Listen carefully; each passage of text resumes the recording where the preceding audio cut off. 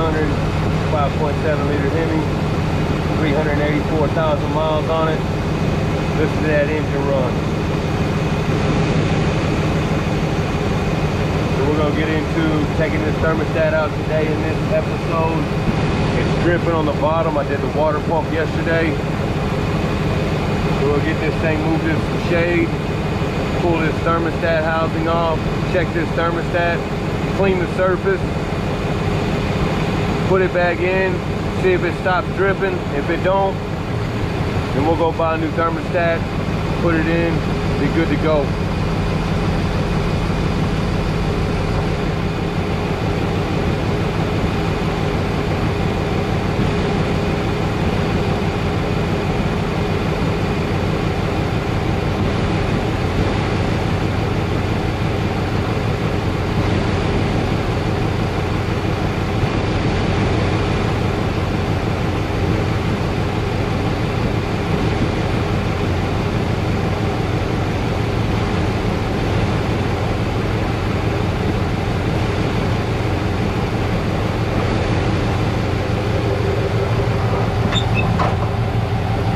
First things first, we're going to take this belt off. That thing's got to be out of the way.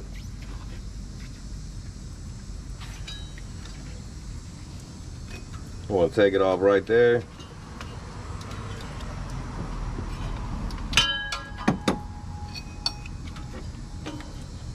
Kind of lay it over the top and get it out of the way for right here so you can get in there.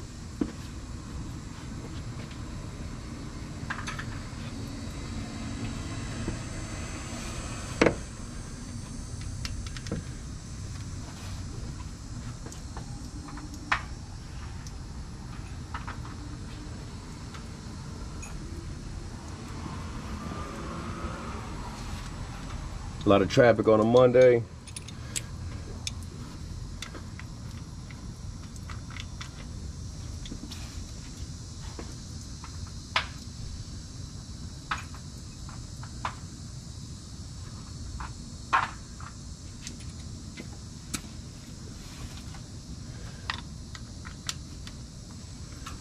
Oddly enough, those are going to be 1/2-inch bolts.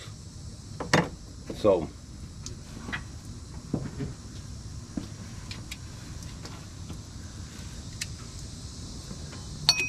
let's see if we can't get in here and get this clamp off of here.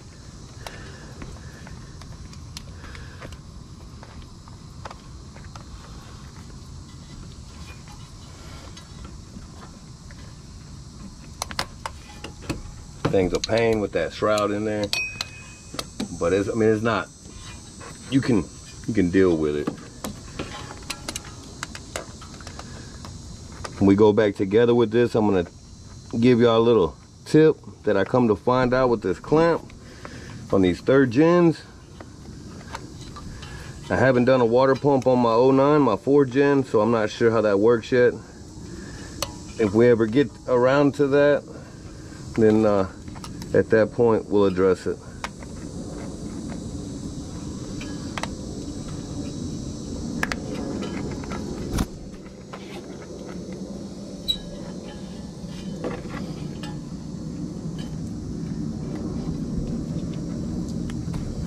There we go. Get that hose worked off. Same as on the water pump, you just wiggle that hose, get it to break loose.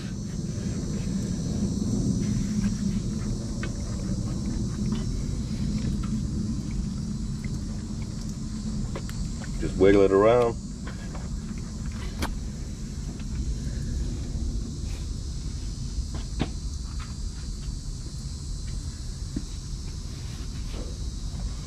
You gotta understand, these things get hot, cold, hot, cold, hot, cold. That rubber seizes to that metal outlet, you know.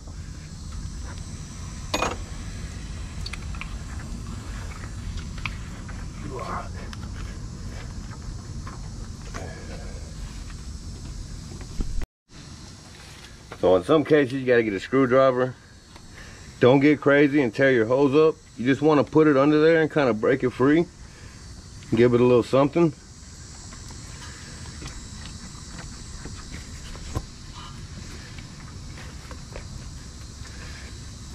I get a little water out of it.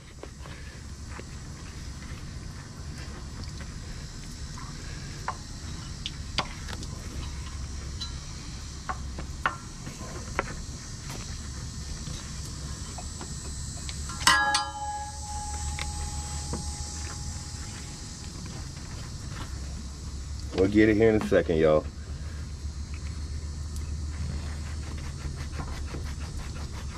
There it comes. Look at that. Got to kind of work with it a little bit. Get it out of the way. Just fold it up out of the way. The radiator hose. So now you can get in here to your bolts a lot better. We'll get this housing off.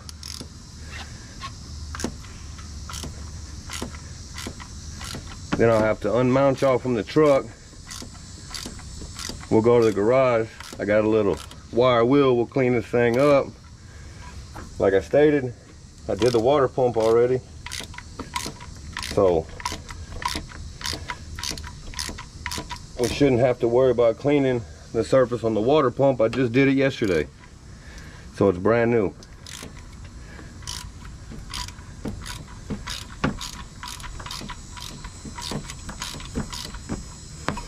There's one, we're just gonna get it loose for now. Get this other one off.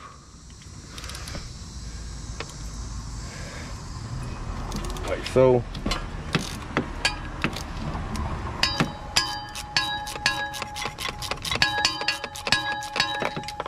Come out pretty good once you get that hose out of the way. You can see that housing's already loose, so there's no gasket behind that housing. It's just an O-ring on your thermostat.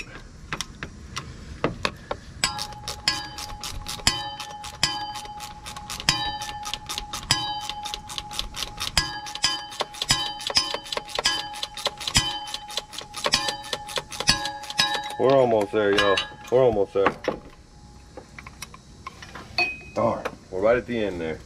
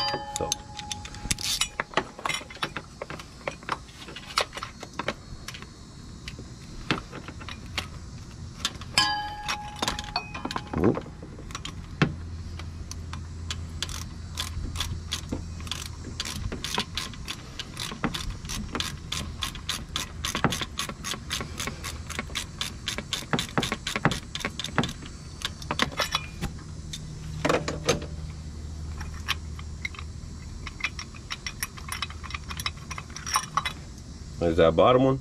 Got it. I always do my bottom one first so the top one will hang, and the top one's easier to get to. So you're not sitting there trying to fight that housing, you know, and work your ratchet and get it down in there. It can become a pain that way.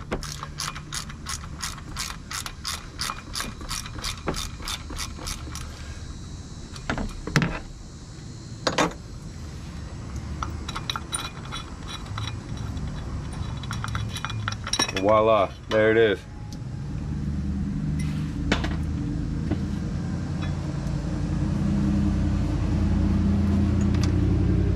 So like I stated, we'll pull this thermostat out real quick. You're gonna lose a little more water.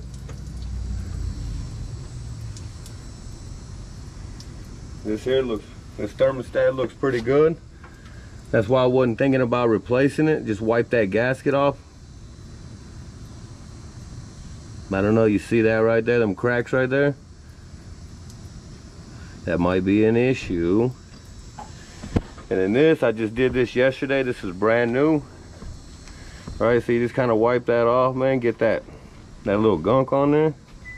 I mean, that's brand new right there.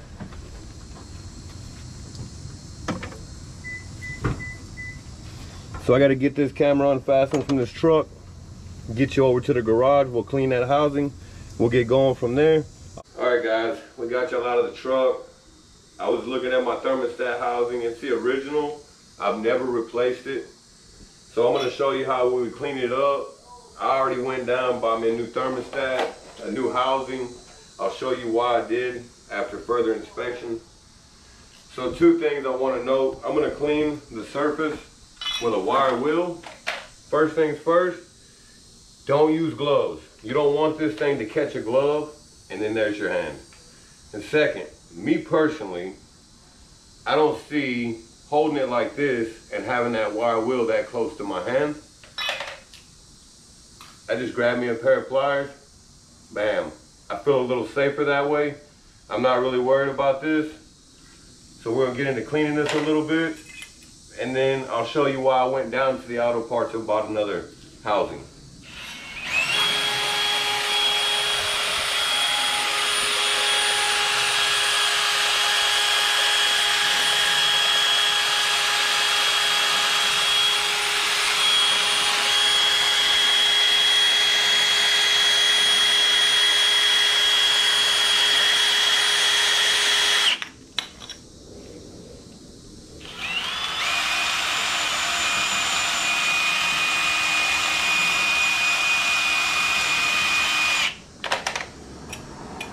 It's as simple as that with a wire wheel. So before I even started cleaning it, I had that right there. So I knew at that point I needed a new one, but we was gonna go through the process anyway. So this is trash. Boom, done deal. This here, I was looking at my thermostat. Now the thermostat's good, but you can't go down and just buy the rubber. And look at that rubber. That O-ring is cracking, so that's never gonna hold water. So in that case, I mean, you can keep the thermostat. Maybe for examples, to show you how it works in boiling water, who knows? For me, it's out of here, it's trash. So one more time, I'm gonna hop up, get y'all strapped back under the hood of the truck. We'll put everything back together, see if it solved the problem. All right, we got y'all strapped up. Let's get it going. First things first, thermostat. It's a Murray thermostat, 203 degrees. Part number 41603. That's the thermostat. Now I know with this heat that's been around, a lot of people like to run a little cooler thermostat. But the way I truly look at it is that the truck was manufactured to run with a 203 degree thermostat, so that's what I keep in it. And then another side note before we slide this in here, this bleeder valve right here, you see that little thing right there? Always install that on the top side. Always put your little bleeder on the top. You want it on the top, right? So it's as simple as that. You slide it in there. Sorry, I hit that camera. Get this thermostat housing out. I'll show y'all that brand new. Whew. Thing is beautiful. Look at that thing. So this here, it's also a Murray. Part number 85341. I think the housing here was $21. I think that was 20 bucks. Local auto parts. If you need one, you can run down and get it. Luckily with these trucks, man, they keep these parts in stock. So like I stated earlier in the video, these housings do not come with a gasket, right? For the surface here. It's just the O-ring on the thermostat right here. That's what seals it.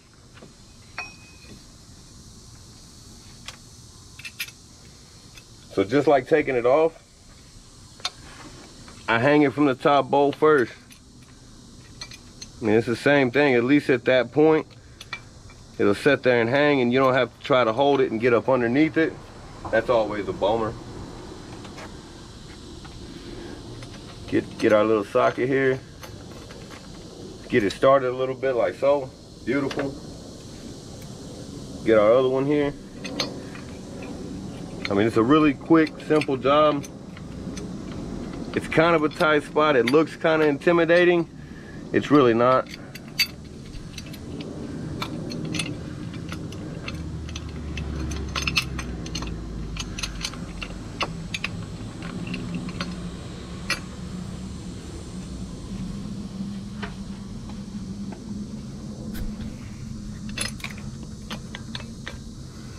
Well, hell. Drop that bolt. All right, we got that bolt.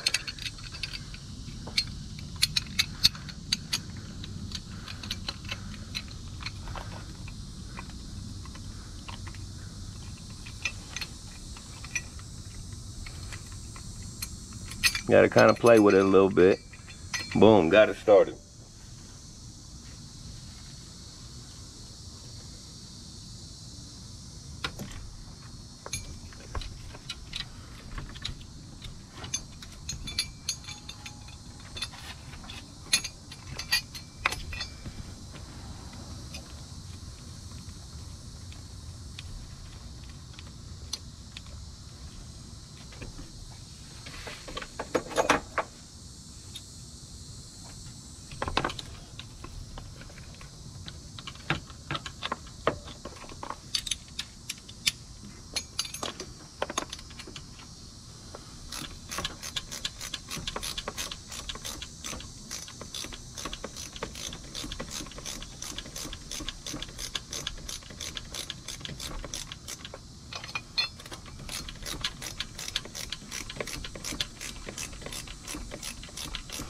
We're just gonna get this thing snug, and then we'll run the top one in, then we'll tighten them both down. It's kind of like anything else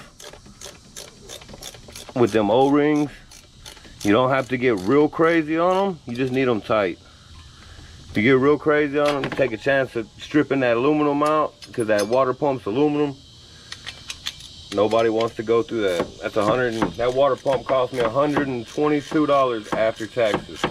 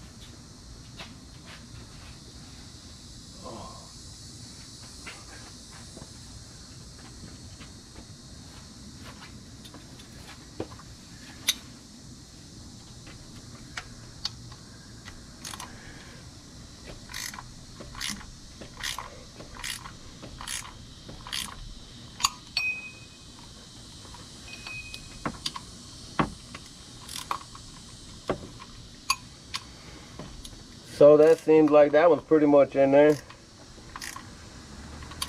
We're gonna do this bottom one.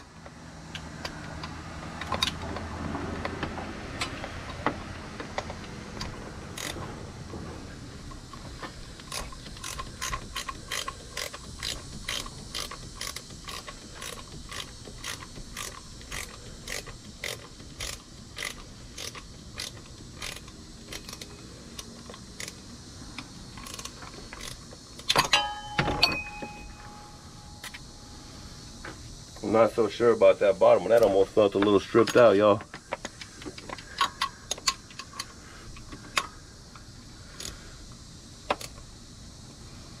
Okay, I'll false pretenses. There it is there, snugged up nice and tight. Double check this one.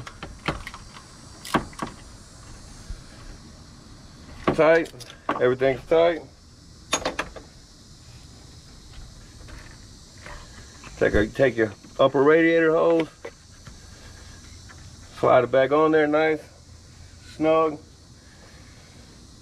Now, like I stated earlier in the video, this little tip about this clamp right here. So, I've come to realize that the way these clamps are made, once I fight it and get it over here,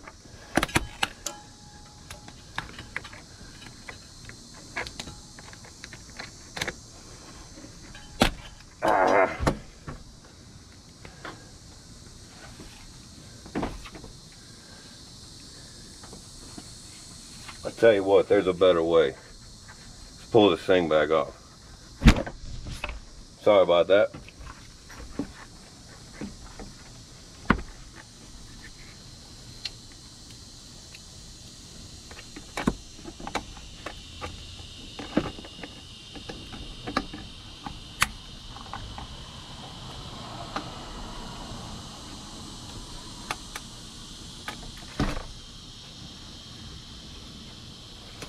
Get that clamp moved before we put that hose on there, right? Now we can get that back on there like so. We ain't got to go through so much with that clamp. So we'll get that clamp back over there.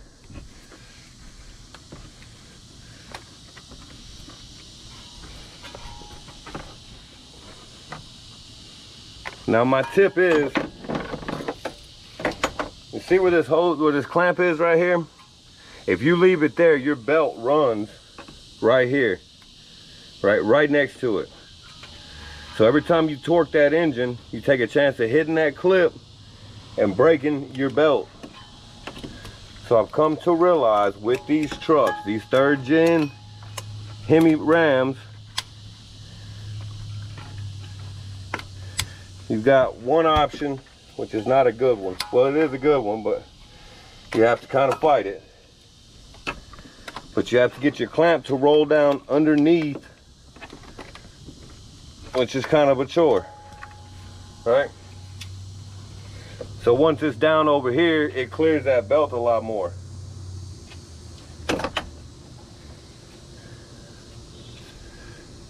All right, all right, all right.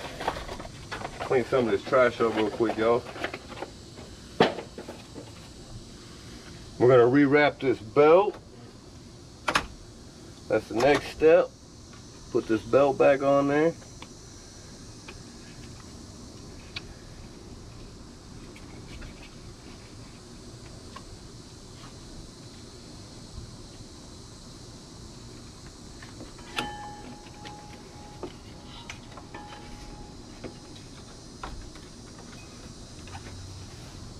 Got my wife out here. She was about to give me a hand, don't even know it. She's joining in on the team.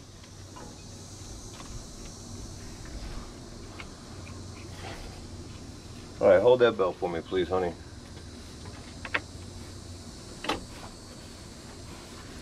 So it's easier with 2 people, but it's not impossible with 1.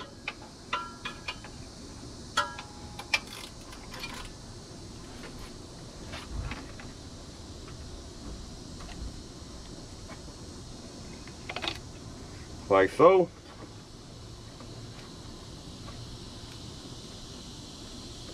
Bam, belt's back on.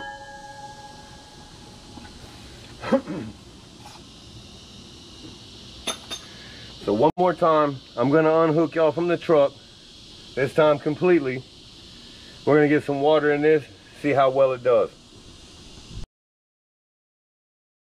All right, everybody, we got you unhooked from the truck for the last time. So we got some water in here. We're gonna start it up. Got a little light set up here so we can see. It was dripping from that bolt you're looking at right there. So here we go, let's hop in this thing, start it up, see what we got. New housing, new thermostat, new water pump. Still waiting on that video to go through right now. So here it goes. Now, I'll show y'all another little tip. I like to put tips in my videos so y'all kind of understand. But for now, let's see what we got.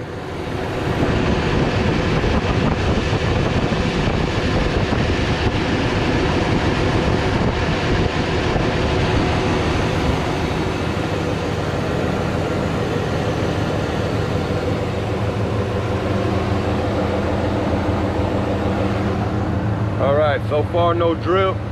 I know y'all don't want to sit here and wait for the truck to warm up. It hadn't ran at all today, but that first little bit in the video, which was like 2 minutes. So once it warms up, I'm gonna show y'all that little tip I was talking about. Stay tuned, it'll just be a couple of minutes. It's a couple of minutes later. So my little tip about these engines, when you change a thermostat or even drain the water out, I've come to realize that your initial run, if you watch that temperature gauge on the bottom right hand corner, you'll watch it go past halfway, and then once it opens, it doesn't do it again. There's not another problem. You know, it's like there may be a little bit of, it's letting that bleeder valve drain. Like right now, it's starting to overflow. That thermostat has to open. So what I do is I just rev it up. It's gonna spew water. You gotta let it spew. You gotta let them good times roll. Watch that gauge.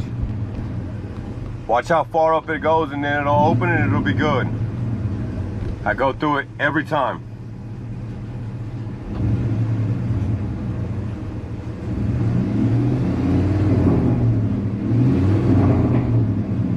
See it climbing still?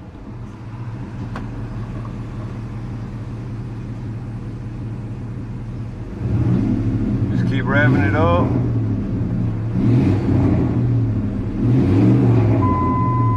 When you rev it up, you're just forcing that hot water against that thermostat.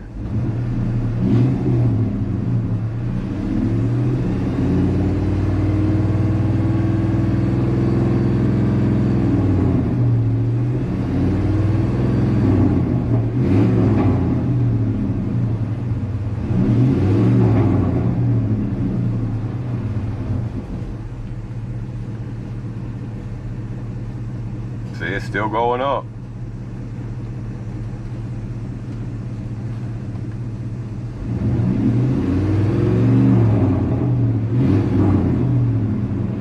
Look at that. See that thermostat opened up? See that needle going back down?